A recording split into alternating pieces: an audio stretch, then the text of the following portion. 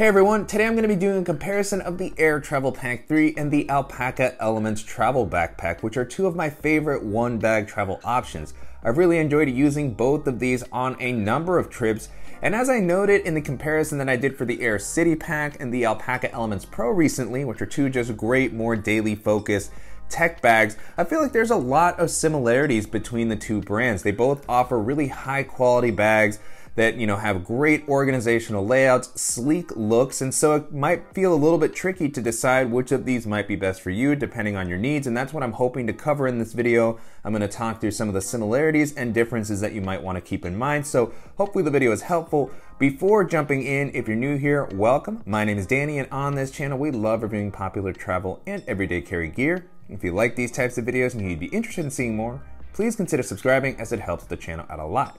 So with all that being said, let's go ahead and jump in. Starting off with the overall aesthetics, to me, Aer and Alpaka's bags don't necessarily look the same, but they have a pretty similar vibe in that they're modern, they're techie looking, they're pretty sleek.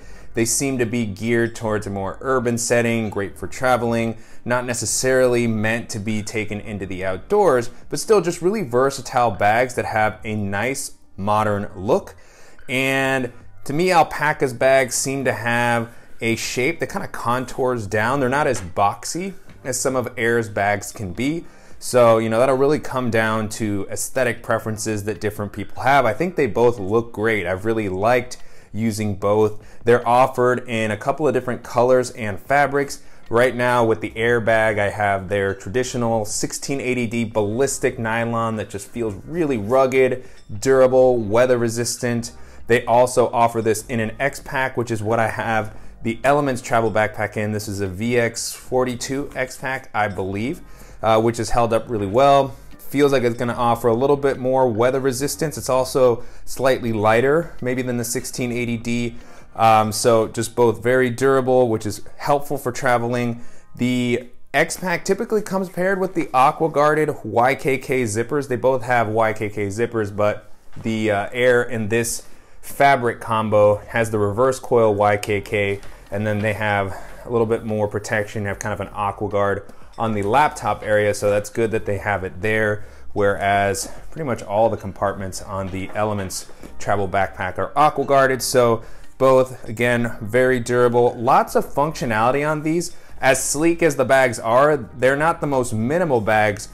So they both have external water bottle pockets, which is great to see. Alpaka has more of the traditional style compartment here, so you have some elasticity, good amount of space, and it just kind of blends into the side of the bag when it's not in use.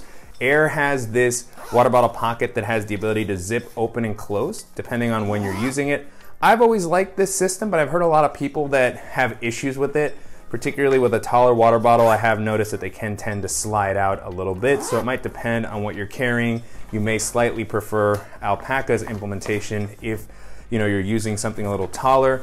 They also have compression straps. Alpaka has kind of the fixed compression strap here. It's got a G-hook so you can adjust it. You can pair it with a tripod if you're putting something taller in the water bottle pocket, whereas Aer has the magnetic compression straps, two on each side. So you have a little bit more maybe flexibility there on Aer's side. You can clip on additional accessories to the outside. You can compress the bag down if you don't have it as packed out. I also like that they have these quick release buckles that work very well. So nice flexibility there, whereas Alpaka only has one compression strap on the side. With that being said, they do have compression straps on the bottom, which the Aer backpack does not have. So here you have maybe a little bit of additional flexibility if you want to carry your tripod here, if you want to use this for a yoga mat, a jacket. I also like that these straps can be fully removed if you don't want to use them. They have these nice buckles, which are quick release, very just flexible. So big fan of having that and the ability to remove them if you don't want to use them. And then they both have really nice handles on the side, very similar seatbelt like fabric here. Then Aer has a handle at the bottom, which you don't have with the Alpaka bag, and then they both have really nice top handles. Aer has a little bit of an edge there, just thicker, beefier strap, but they're both really comfortable. They felt great overall. So nice amount of functionality just along the exterior. As far as the zipper pulls, got the Hypalon implementation on Alpaka's end, and then you have Aer's, I've heard of what Chase Reeves calls them, the dreadlock zipper pulls, or somebody calls them that. That always made me laugh a little bit. But I've always enjoyed, you know, these zippers. They're very easy to grab. If you have all the pockets close together, of course, it can start to get a little bit confusing as to which is which. And then on Aer's exterior, you have a D-ring here near the water bottle pocket. Maybe a good place to put a luggage tag or to clip on something with a carabiner, like a hand sanitizer. Particularly helpful while traveling. On the branding side, they're both fairly subtle. Aer's maybe a little bit more prominent here, but down near the bottom you have a small logo. Alpaka has the blacked out logo that just kind of blends in here, which is really nice. And then taking a look at the capacity, both of these are listed at 35 liters. But, you know, I have to say that Aer's feels quite a bit just bulkier than Alpaka's. It feels a little bit wider, a little bit bigger. They both can hold an impressive amount, and I'll show you in the loadouts in the main compartment later. But I do really like the maybe slightly smaller feeling of the Elements backpack. It, you know, particularly if you're looking for something that you could potentially get away with using as more of a daily bag, or something that could go under more seats on an airline. I think this is still a little bit large to be used as a personal item, but you're more likely to get away with it than the Travel Pack 3. One thing to call out about the Travel Pack, however, is that it is offered in a small version, which comes in at about 28 liters. So it would be a little bit smaller than both of these, but it's still a really capable bag. I've talked about that in a lot of different videos. It's one of my favorite larger personal items to use. So very cool that Aer offers that in the two sizes. So if you're looking for something that's gonna give you maybe just a little bit more space, the Travel Pack 3 will have a slight edge, even though they're both listed at that 35 liter capacity. Taking a look at the harness system, so far both bags have been really comfortable to wear. Aer's harnesses have been some of my favorite for many years now. I really love the type of padding that they include on their shoulder straps, just really kind of chunky, soft. You have a nice amount of breathability on the inside. Alpaka has a sort of ridged system here that is, you know, pretty unique. I've found it to be pretty comfortable, but I've heard a couple of comments from people that aren't as crazy about the system. To me, even though it has, you know, kind of the elevated padding here, I do prefer just the breathability offered by the Airmesh on Aer's straps. But both of them have worked well. I just feel like Aer's are a little bit more robust. And then both of them have the load lifters to allow you to just pull that weight closer to you and kind of tweak how the bag sits on your shoulders. They include a nice sternum strap that's adjustable. On Aer's side, you have a couple of extra attachment points, which I don't really use that much anyway. And then with both of these, you have the ability to add a waist belt, which is sold separately on both bags, I believe. And so there's these attachment points along the bottom. At 35 liters, you start to get into a range where some people may want to have that. So it's good that you have the ability to use it. I typically don't with either of these bags. I do have a couple of waist belts that are compatible, but I just don't tend to use them. And then as far as the back panels, you know, very similar here. Both have been really comfortable. They have plenty of padding, well distributed all throughout. They both have kind of an Airmesh breathable fabric on the back paneling, good amount of elevation and air channels to provide plenty of ventilation while you're walking around. So, you know, I don't really have a huge preference between these. Both of them have been great. Both also include a luggage pass-through so that you can rest this on a suitcase while traveling to save some weight on your back. And I like that they both have the handles on the side, so that makes it easy to place onto the luggage pass-through. Forgot to call out earlier, Aer actually has handles on both sides, so slight advantage there. But you know, just really great as far as the harness system. Both of them have been comfortable, even under a heavier load for a longer period of time. And then jumping into the organizational options, both of these offer a nice variety of pockets all throughout. I would say Alpaka's layout is a little bit simpler than Aer's, but still just plenty of ways to make sure that it's easy to find your stuff while you're on the go. Starting off with the quick access pockets, both of them have a quick access pocket along the front. Alpaka's is a little bit of a different implementation. I've never been as crazy about it. They have this lip that comes over the zipper, which I guess does provide some additional protection. And then the compartment itself is a little smaller. It's going to be great for maybe some chargers, cables, snacks that you're grabbing while you're on the go. And then on Aer's side, you have a lot more space in this compartment. has a pretty good amount of volume. With both of these, as you start to fill out the rest of the compartments in the bag, it can get a little bit tight, but I like the extra flexibility that this pocket provides. In the Aer compartment, you also have a little lanyard with a carabiner. That's gonna be a good spot for your keys. So, just nice, simple compartments there. Alpaka does not have a top quick access pocket on the travel bag. They do have some of them in their daily bags.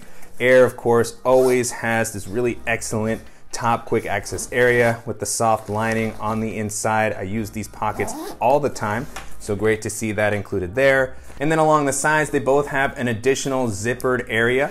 Alpaka has this one that opens a little bit wider. It's got some extra space, which is nice. You have a zippered compartment on the actual lid that opens up, a couple of slip pockets. So I really like the versatility and the space that's provided here. Whereas on Aer's side, you have it right next to one of the side handles, just kind of a hidden, smaller compartment here where I might keep a charger or my AirPod, something that I'm grabbing regularly. So not as large, or it doesn't offer the same amount of organization, but still really useful compartment, especially with some of the other options that Aer has throughout the bag.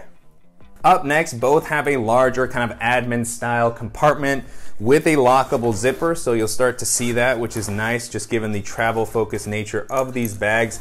And again, Aer's here is gonna be just a little bit bigger.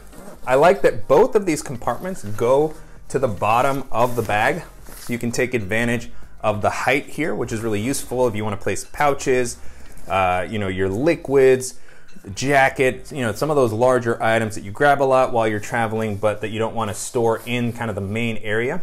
And so these have good organizational layouts on the inside as well. On Alpaka's end, you have a couple of compartments on the lid, which you don't have on Aer's side. So small zippered pocket here. You have a more hidden one on the back. It's got an air tag pocket. And then you have some rows of webbing that pair with Alpaka's ecosystem of accessories that you can clip on, or if you want to use it for other sort of webbing compatible accessories. And then on the back side, you have a couple of slip pockets, an area for a pen, stylus, and then one more zippered area here. One interesting thing about a lot of the bags that come in X-Pack is the kind of orange liner on the inside, so it gives you a nice amount of contrast. On Aer's side, if you get it in X-Pack, you'll have, I believe, an orange liner as well with the ballistic nylon. You have this gray, which is still, gonna provide a good amount of visibility. I actually prefer the gray inner liner versus the orange one, which has become really popular these days.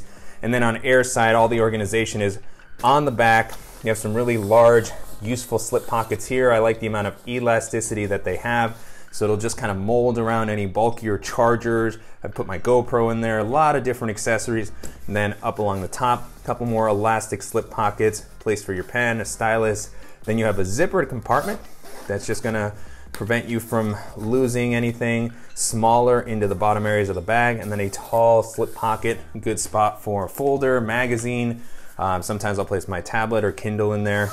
So nice amount of flexibility. Again, if you need a little bit more space, Aer has a slight advantage there, but Alpaka does also have the ecosystem that has been kind of created to work around some of the ways that this is laid out. Moving into the laptop compartments, both of these do a great job of offering a nice amount of protection. They have lockable zippers. Again, the aqua guarded protection from the Elements. It's a top loading dedicated compartment on both of these. I like that it's not that lay flat compartment. This just allows you to get whatever you need quickly, which works very nicely.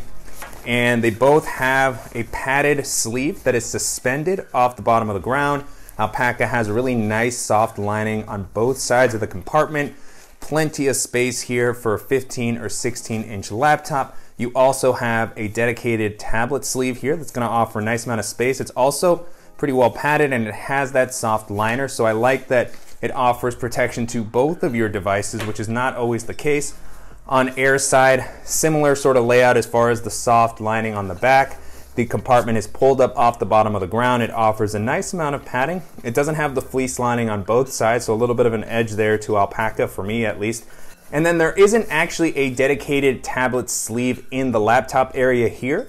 So that's something to keep in mind. You do, however, have this additional zippered compartment at the top, which is super useful as far as, kind of grouping your charger your portable hard drive, your mouse. I like to separate all of my stuff next to the laptop so that it's just kind of all grouped together. So really like having this compartment here, an impressive amount of volume without taking up space from the main area necessarily.